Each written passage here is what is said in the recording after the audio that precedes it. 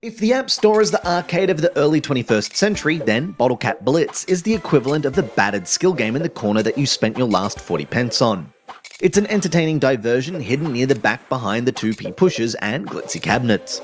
It might not be a looker and it might not scream at you to pour your time and money into it, but it's a solid and reliable waste of a few minutes, albeit one that never quite manages to wriggle its way into your psyche.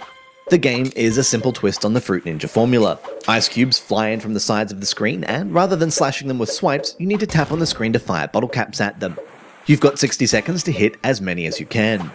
The more you play, the more risks and rewards the game adds. First, you need to learn to combo together cubes, smashing more than one with a single cap flick. Then, you'll find fruit frozen in some of your targets, and smashing these gives you boosts and bonuses.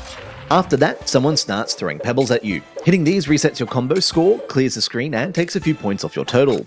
You can buy special power-ups at the start of each round with the coins you collect through play that can negate some of their ill effects though. The gameplay gets a little repetitive after a while, but chasing your high score and inching up the leaderboards is often enough to push you on to one more go. This might be a one-trick pony, but it's a pretty fun trick. Bottle Cap Blitz is a bit of a guilty pleasure, the sort of game you'll grab a couple of rounds of when you find yourself with some spare time. It's certainly not something you'll sink your teeth in for a mammoth session, but that's never been what arcade games have been about. The cigarette-stained cabinet and scowling change attendant might be missing, but Bottle Cap Blitz is an entertaining encapsulation of the best bits of seaside arcade gaming. Don't expect more than that, and you're in for a treat.